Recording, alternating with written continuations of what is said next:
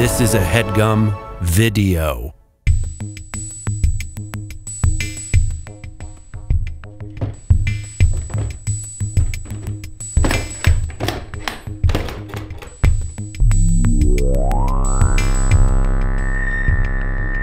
Hello?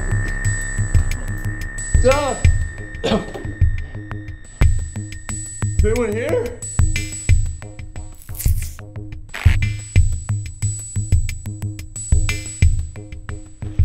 What the hell? Don? You here, Don? I'm not afraid of you anymore. You better bring more than needles to this freaking gun show. I'm gonna put you in a freaking headlock. I'm gonna go ham on you. I'm not afraid, you hear that? Hey, who the fuck is yelling in my back room? I may just be the racist janitor that Don Oregon hired after he took this company public. That guy was a freaking genius. He was a brilliant businessman, evil or not, and just everybody wound up really liking him in the end. But what the frick do I know? I'm just the racist janitor. Oh, I'm sorry, did you say you were racist? Yeah, I did. And I also said I was a janitor. And I gave you a bunch of expository information about Don Oregon, but you chose to hop on the racist thing. Yeah, I just thought it was a weird thing to lead off with. What are you, some kind of an immigrant? Because I believe all immigrants belong in this country, no matter what their ethnicity or skin color is, you know? We're all equal in the eyes of the Lord Jesus Christ. Or any deity you believe in or don't believe in. Atheists too, you know. See, that doesn't seem very racist at all to me. What are you trying to judge me, buddy? I may be a racist, but I would never be characterized as presumptuous. Look at this freaking SJW. Pops out of a box. Starts making aspersions on my character. God, listen to me for 1 second. Don Oregon has taken HeadGum public and is retiring. Retiring? How long was it in that box? Oh, a very long time. I mean, not as long as, say, minorities have been oppressed by the militarized nanny state essentially criminalizing poverty, but longer than Colin Kaepernick has been without an NFL contract.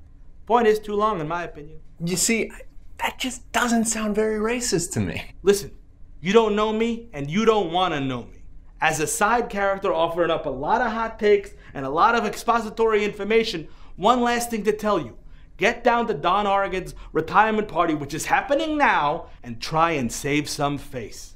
All right, I'm gonna go, and you've been very helpful. But look, don't be offended. I just want to tell you, you actually seem pretty woke. Yeah, that's what a white asshole would say.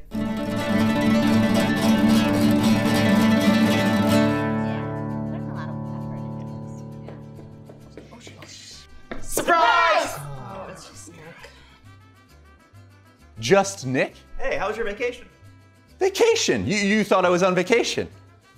I was kidnapped by Don Oregon. He put me in a box. Whoa. No, he means creatively, like a metaphor. That too, but no, I mean literally. He literally put me in a box. Marika, you figured it out. Shh. Keep it down. This is a going away party. We're all gonna jump out and surprise Don. Or maybe he's already here. Surprise! Damn it, Nick! You ruined the surprise! Fuck you, Nick! You fucking piece of shit! Whoa, let's all take it easy on Nick. He is, after all, going to be the next office manager. No. And why did you say next office manager like it was some kind of promotion? That's what I was before you kidnapped me. Okay, Nick, here at the new HeadGum, you don't use words like promotion or kidnap. I'm sorry. Who are you? I'm Alex. I'm the CFO. I sign your checks. Don, why do you have to go? You're the best boss any of us could have hoped for. You're too kind. Don, we got you a little something. It's a Movement watch. You see, Movement was founded by a couple of guys who decided great style shouldn't have to break the bank. Huh. No, that is a great watch, but why are you giving it to him? He's a psychopath. He lit Tim on fire. Who? Tim. Your comedic foil. The Abbott to your Costello. The Jake to your Amir, or the Amir to your Jake. The complete guide to everything. Your podcast. The what now? He's gaslit you all. You're all just deluded in his evil fairy tale. Change can be difficult. I remember when I was an entomologist, we had this saying. Said it every day, in fact. Does the caterpillar fear the cocoon? It does not. It is all merely a process. So true.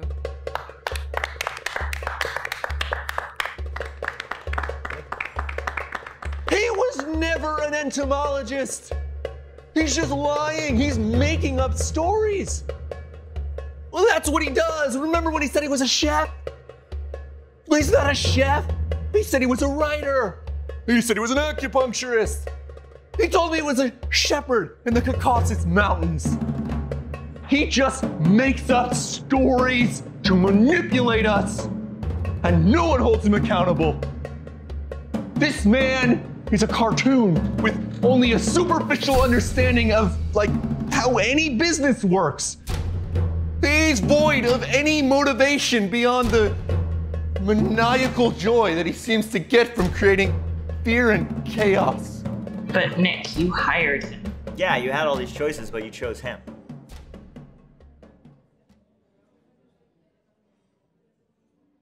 Yeah. Yeah, I guess you're right. I'm a coward. What do you want me to say? I'm a fearful little twit.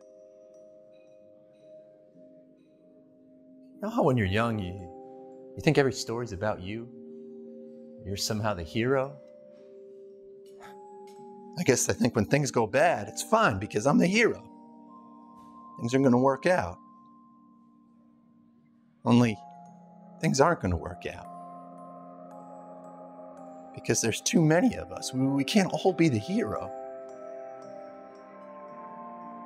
There's this documentary. It's You Can't Be Neutral on a Moving Train. It's about Howard Zinn. I didn't see it. But that metaphor. We all think we're the train going confidently in the direction of progress. We're not the train. Just the cargo. Guys like this that are driving. What the actual fuck? Sad. Yeah, this speech is depressing.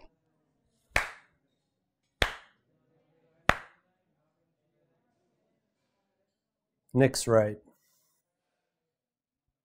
Maybe I am not real, a cartoon, a metaphoric villain, a plot device only here to launch a larger story. You got me! You're too late, though. The changes that I've made to this company will take years to repeal. In fact, some of them are irrevocable. But why? Why, Don? Why, Don? Why? You know what I like about your generation? You love stories. You think you want the truth, but the truth is you just want a more charismatic liar. It's the reason why no one's really surprised when the bad guy wins.